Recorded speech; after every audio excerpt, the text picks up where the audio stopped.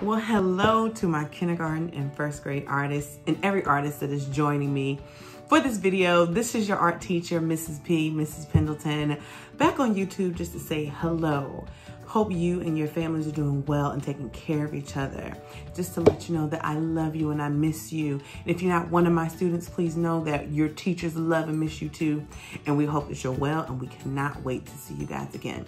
I'm so excited that you have been being extra creative. Thank you to all the students and artists that have been sending me your work or have been sending me messages in our Teams channel or in other ways.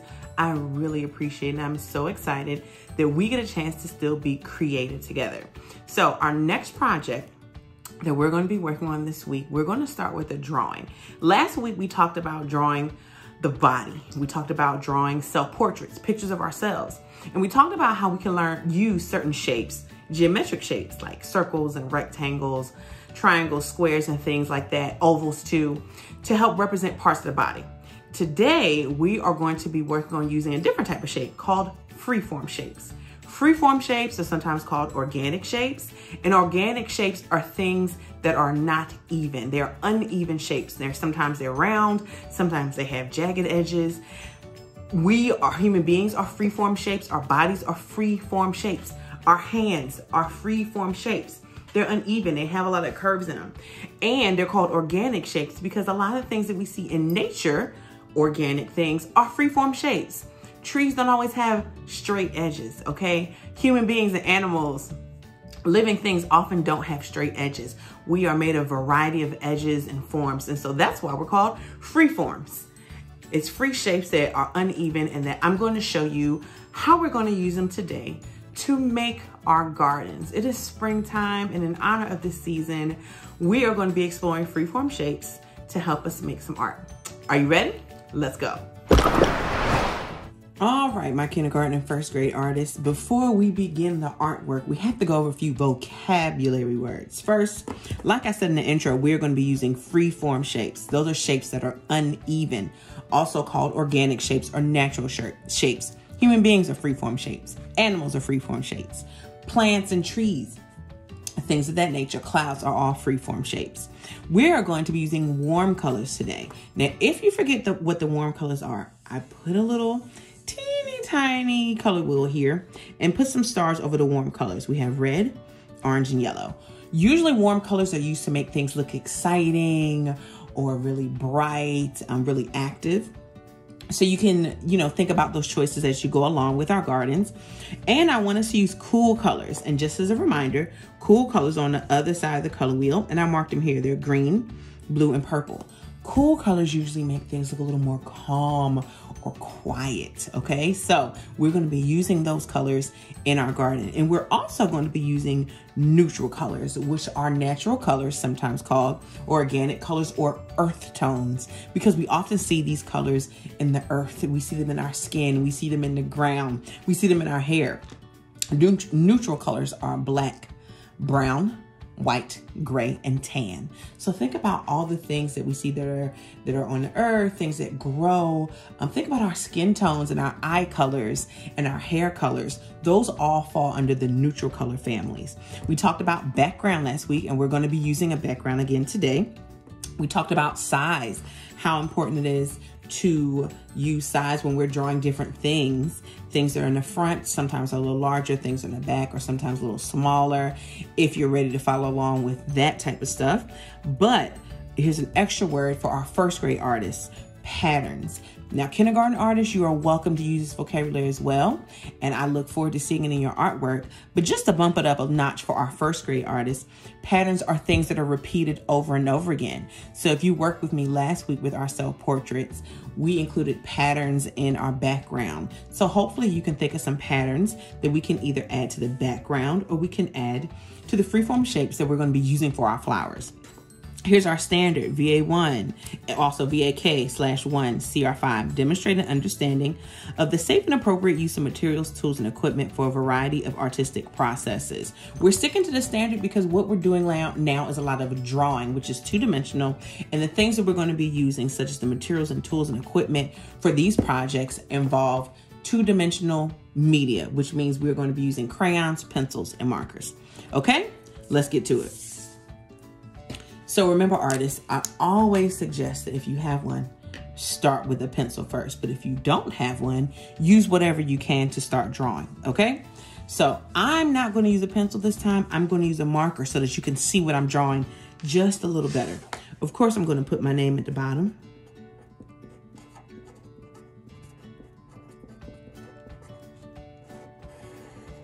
I'm going to draw a box around it so I don't add color over it. Okay, so I'm going to put my finger towards the bottom. This line is going to go across the page. You may remember it from last week. It's called a horizon line. You can make it bumpy. You can make it straight.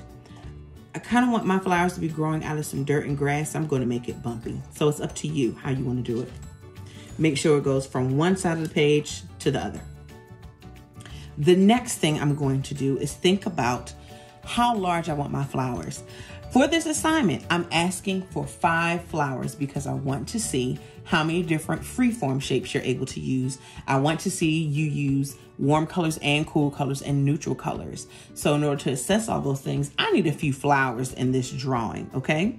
And of course, you're the artist. You can draw your flowers however you want to. They can be realistic. That means they look like flowers you've seen before, or you can just make them up in your mind. Use your imagination. I'm going to start with some simple shapes to start my flowers. I want to make sure I have enough space. So I'm going to draw a circle. That's the geometric shape here. And I'm going to draw some long curvy lines. And these are my freeform shapes that I'm using to start to draw the petals, this part of the flower. I can make them large if I want to. I could make them thin. I could draw some behind other ones. It's up to you. You're the artist. I'm going to draw a few more here behind some more.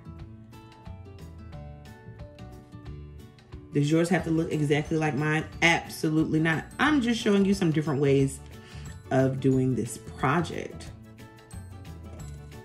So I have all these long curvy shapes. These are my freeform shapes, my organic shapes. I'm going to start right here at the bottom of my flower, and I'm going to draw a stem. I think I'm going to use a curvy line because this flower is still growing. I'm going to go up here and do another curvy line for my stem. And now I'm going to create some freeform shapes, kind of like a football shape, for my leaves. I'll put one here, start at the stem, and go back. See? Freeform shapes, curved, okay? Then I'm going to add some lines here for my leaves. We know all about lines, so we're adding some curved lines. Moving slowly. And I think I'm going to add some texture. Something that makes the inside of my flower look a little bumpy here. Representing that pollen there.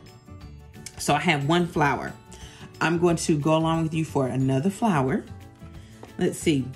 I still have some space left. I think I'm going to make this flower, thinking about size, a little shorter and a little smaller. So I'm going to start with a geometric shape, my circle here. And I think I'm going to make some wavy petals. This is a flower from my imagination that I'm kind of making up as I go along because I'm an artist. I can do that, and you can too. And I'm adding extra curvy lines to my free form or organic shapes that I'm using for the petals of my flower. You can draw some behind. Start here. Start over here. And do another here.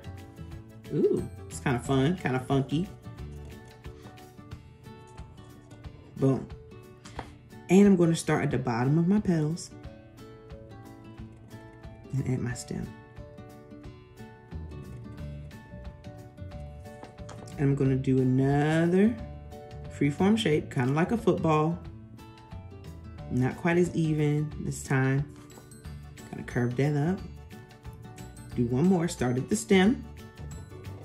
Slowly curve your line. And if you have to go back to the stem and start from there, do that. And just make sure your lines meet.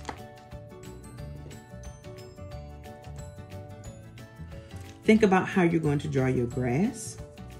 Sometimes I like to use zigzags. Some artists like to use lots of lines like this. I want my grass in the front or the foreground too. So I'm going to continue putting it here, below my horizon line or below my ground line where I started drawing my flowers. Then I'm going to add a freeform shape. What freeform shape is this going to be? Yep. Curvy is going to be a cloud. And have some sun peeking out from behind that. Let's do one more together. Then I'm going to use kind of an oval shape for this one. Let's see, what kind of freeform shape can I come up with? How about a zigzag line freeform? This flower is going to be made of zigzags. Why? Because we're artists. We can do that. But more importantly, I want to see you try to make up some freeform shapes that you can use for your flowers, your designer flowers in this garden.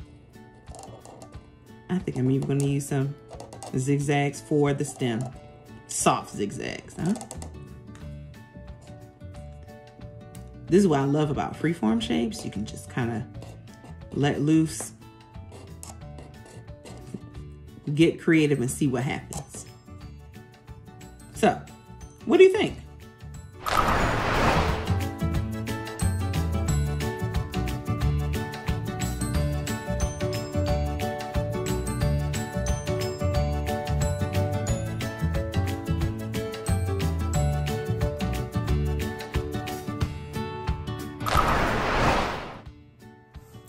So artists, here is my finished drawing of my flower garden. I have my 5 flowers as I detailed in the assignment. And for my kindergartners, I used a variety. That's mean a lot of different freeform shapes. Those are shapes that are uneven, often round. I have some pretty cool and different freeform shapes here. I have some thin ones. I have some wider ones. I use all the different types of lines that I know. Curved lines, straight lines, zigzag lines, swirls, in order to make my freeform shape. So I want you to try those. And for my first grade artists and my kindergartners that really want to try to do a little extra, don't forget to try to explore pattern and see where you can add different patterns, maybe somewhere in your flower petals. It could be anywhere in your garden. It's up to you. Now remember, this is just the first week of this assignment, so I'm not adding color or any tones to it yet, but if you're ready to do that, feel free. The second part of our video, we'll talk about the different ways that we're going to be adding the color families that we talked about. Warm colors, cool colors, and neutrals, okay? So, thank you for joining me today. Thank you for continuing to be so creative. Thank you for all your likes and subscribes. Please know that I appreciate it. And to all my artists, I hope that you are well. I hope that you're being nice to people. Same rules in our classroom. Be nice, practice self-control, and help the people around you. Help take care of each other. Until next time, this is Mrs. P. Know that I love you and miss you, and I cannot wait to hear from you and see your artwork. See you soon and stay creative.